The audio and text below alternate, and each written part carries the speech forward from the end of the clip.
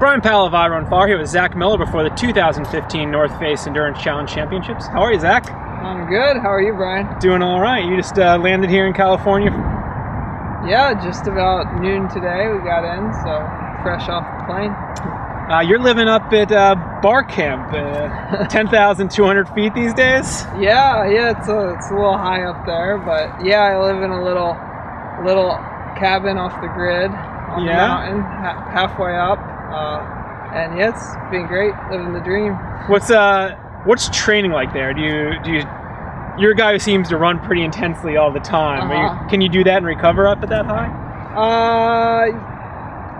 Yeah, I think it's been going pretty well. I mean, we'll find out on Saturday, I guess. But no, since moving up there, I haven't seen any huge red flags in terms of not recovering properly.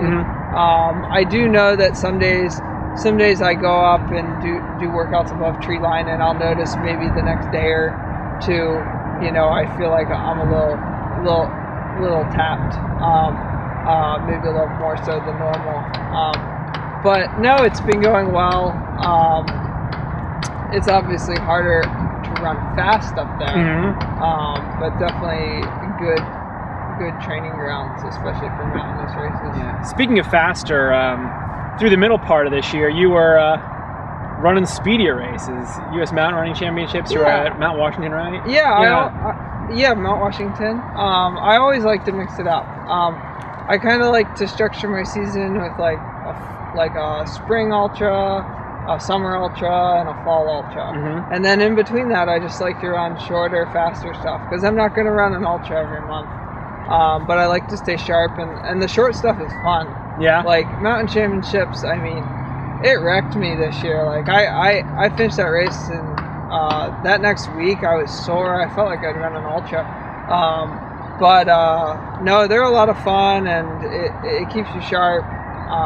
And it kind of gives you confidence when you go into ultras and know that the climbing pace in an ultra isn't exactly the same as the climbing pace in, say, Mount Washington or something short.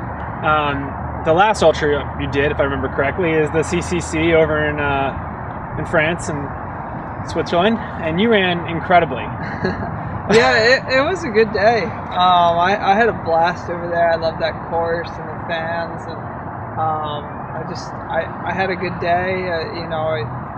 I had highs and lows, but the high came on at the right time at the end, and was able to seal the deal. So a little suffering in the middle. When it got hot, I love cool weather running. I mean, up at Bar Camp lately, I've been doing more freeze my butt off running. I bet. Just yesterday, me and my buddies were out. We were so stinking cold up above tree line, but yeah, I love like kind of these temperatures right here. And CCC got hot in the middle, and that was where I hit my low patch. When the sun started to go down, that's where I was able to turn it on. Turn it back on, because you went out hard as typical. I went out at the front. I mean, I tried to listen to myself. I kind of told myself not to really race or do anything crazy until Champs-Élysées.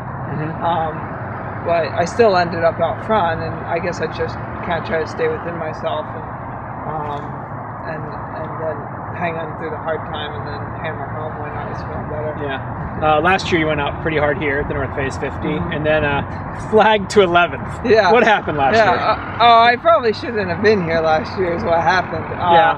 I had run World Championship 100K on the road. Well, it was road, but it was more like tile.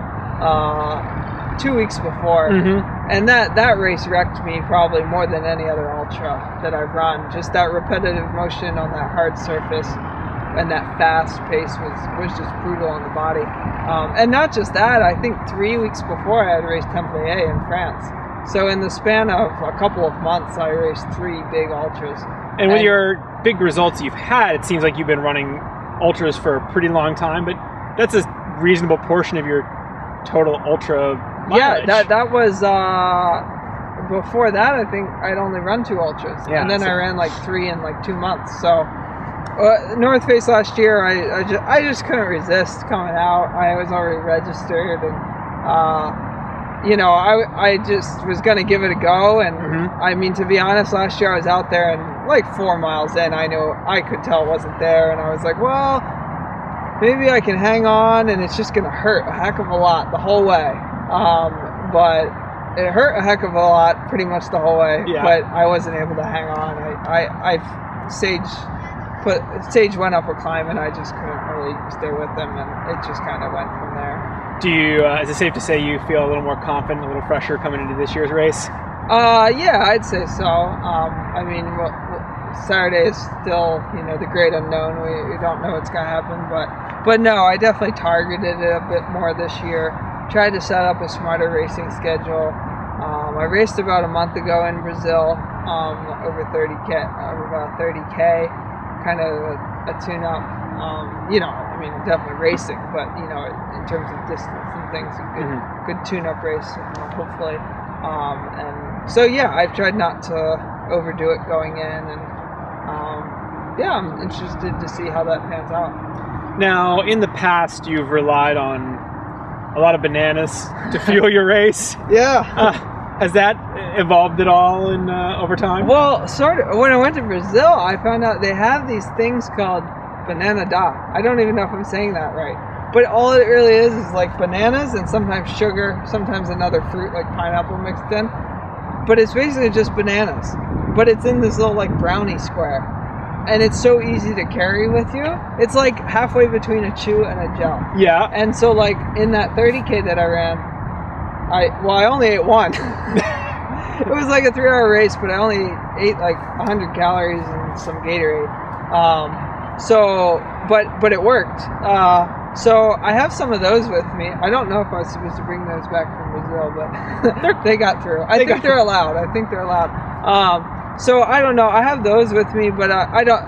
They're just kind of in the bag of options for fueling for the day. I'm definitely.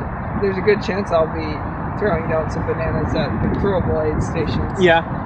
And you'll take some goos in between that, or some gels. Yeah, I'll probably have like some goo products or something like that. Yeah. I kind of like solid food, so I might be going with something more solid, and maybe like a high calorie electrolyte drink, because it's easy to drink calories. Yeah. So yeah, but I'll have my buddies are out from Pennsylvania and they're gonna crew me, so I'm pumped about that. Does that feel good? Yeah, it's just good to have my buddies with me and have an actual crew. You know, it just makes you a little more confident going in. Not that you seem to get, you know, wound up for races, but is it still calming to have the guys you've known for a long time? Yeah, well, these are actually guys I've gotten to know more since I started ultra running. Really?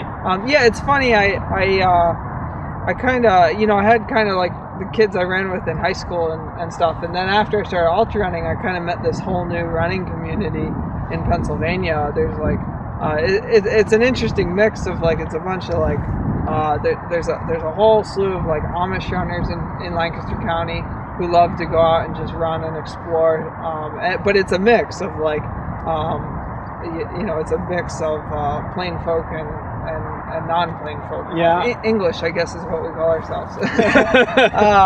And it's just a fun group I've gotten to know over the years, and or just the past couple of years. And so yeah, it's really special to have them out here to help support me and hang out and keep me from getting too nervous. And then my parents are actually coming out. It's the first time they're going to get to see me run an ultra.